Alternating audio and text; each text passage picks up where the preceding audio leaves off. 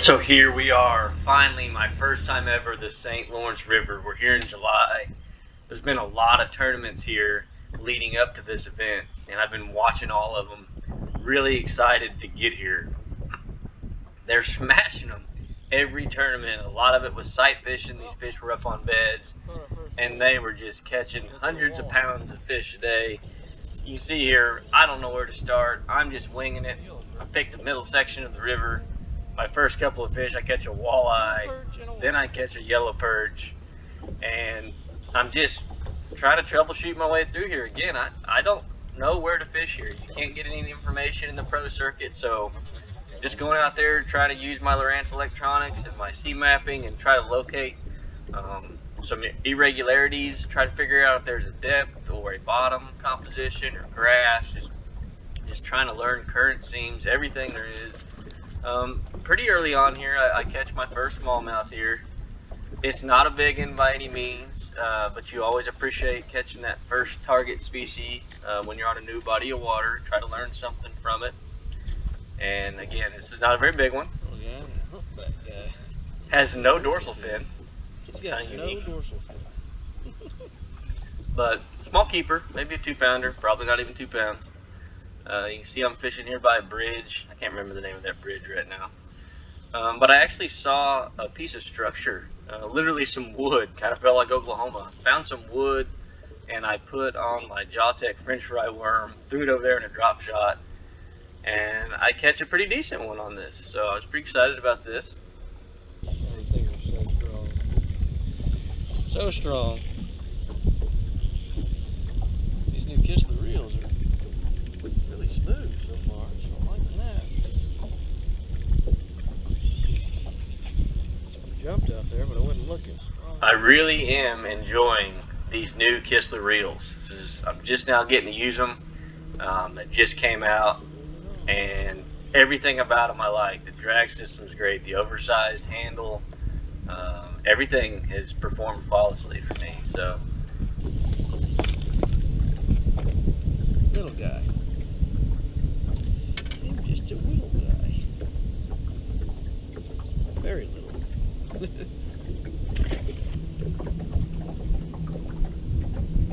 okay, so here I spotted, I thought it was the same piece of wood as that last fish came on, but it had a little bit different shape to it, so there may have been a couple pieces of wood here.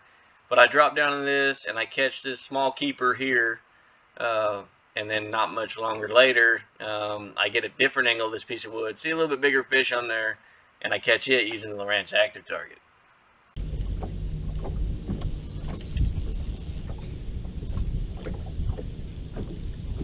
We found the little ones.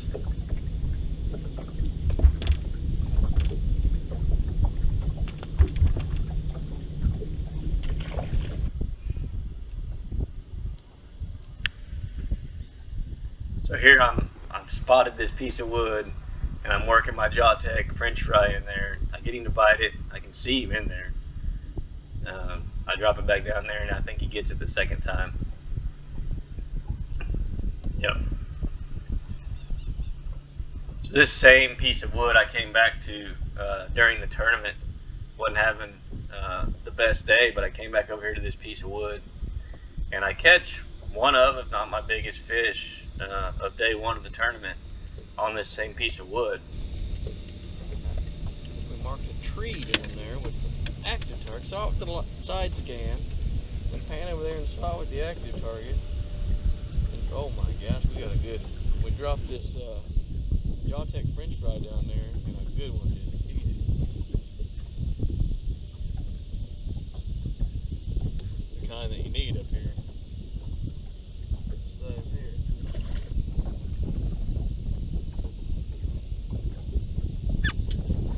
That's the size you need right there. Look how chunky one. Look at that Jawtech French fry.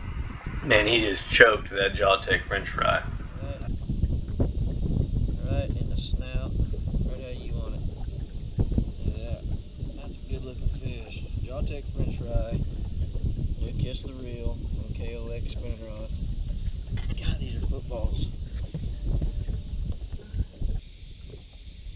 So here I'm doing something that I like to do when I'm fishing ledge fishing or dragging, fishing current, I'll actually throw a couple of different baits out there, and drag a couple of different baits by just trying to locate fish, see if they have a preference in one bait versus the other. So I'll never do this with the same two baits. I'll always try a couple of different things, just to try to help me learn. I've got limited time out here, and so this is just a little thing that I like to do. You can't do this in the tournament, but you can do it in practice. Trying to find this, I don't remember which of the two baits this one picked here. I think I had one biting the other one while I was dragging through there. So odds are I just found a little pack of fish right there. But nevertheless, little trick I use.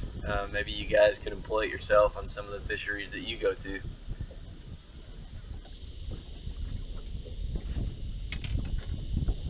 Again, not a big one, but another keeper. So I'm still fishing around this bridge. There's a lot of unique things around this bridge. I'm graphing. There's depth changes. There's bottom composition change. There's obviously a lot of current. Anytime you get a bridge, you're going to get some restrictions and some current. So there's current seams and things. So I thought if I could figure out something around this bridge, it would be pretty consistent. So I did spend some time around it on this first morning of practice, and I caught some fish around it, but never really got excited about what I was finding. When I did catch one, they weren't giant, and so just keep grinding, keep trying to catch them. I don't believe this one was very large either. Nope. Still fun though.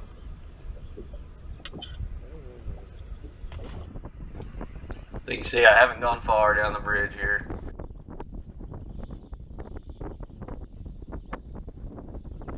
That one there was actually a pretty big fish.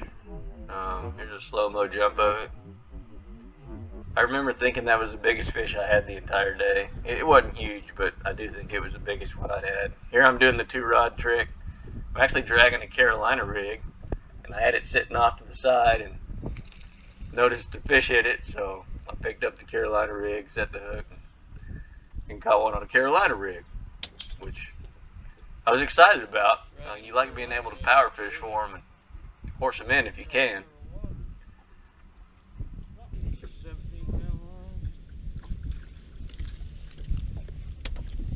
I like that because you can just catch them at the heat.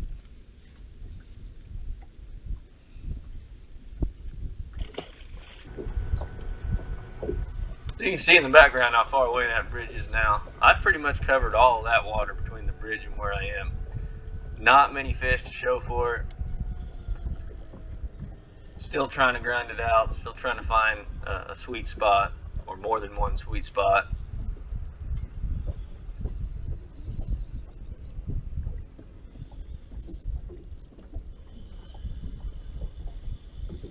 It's really hard to tell. You can't tell what size these fish are pulling that current, and you almost got to force them up out the water.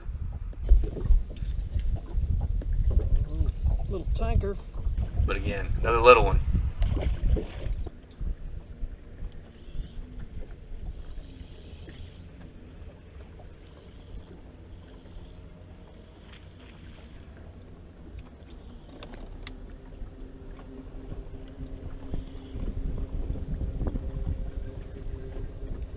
So here I've moved further up the river, actually, towards Massena, and hook up with another keeper. And again, I'm making a waypoint every time I catch one, hoping that it's going to be followed up by a bunch of other waypoints. They're so strong.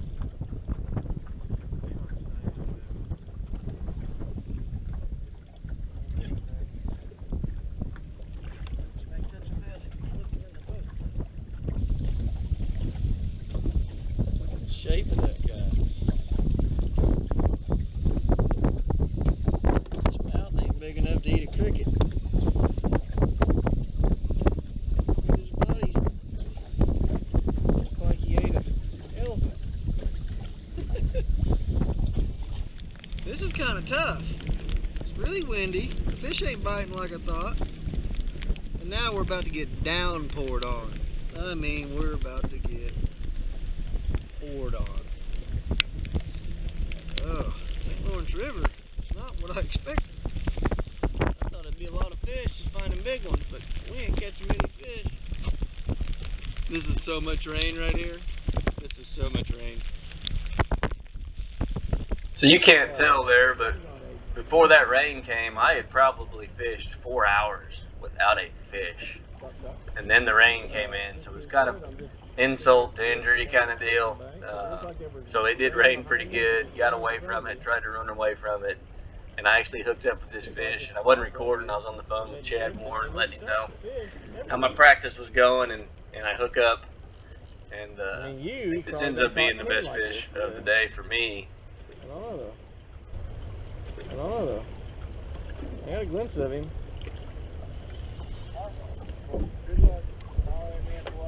I got him. Well, here we go. 6 hours later, we finally catch one. It's our best fish. 337. That is a St. Lawrence little one, but a big one for us. 337. This ain't no joke, guys. St. Lawrence River is tough. I don't know if I just ain't in the right area. Maybe I need to get closer to the lake. I don't know. But it is not like just a catch fest like we thought. Alright, so the GoPro died. I've got it hooked up to the truck now to record this last scene. But we're up, we're off the water, and we had almost 17 hours of fishing today, and that was brutally tough in my opinion. I don't know how many we caught. Not very many though. Somewhere between 7 and 12, 7 and 10.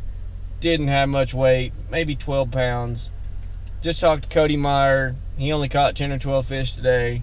Said it was really, really tough. And just a month ago, he thought it was the best lake in the world. So, I don't know. Really tough. Yet again, that's 3 or 4 derbies in a row. Really rough practices. We got to keep our head down. We got one more day tomorrow. Like I said, we got almost 17 hours to practice. I got one more day. I got to figure out where to catch 5 good ones here.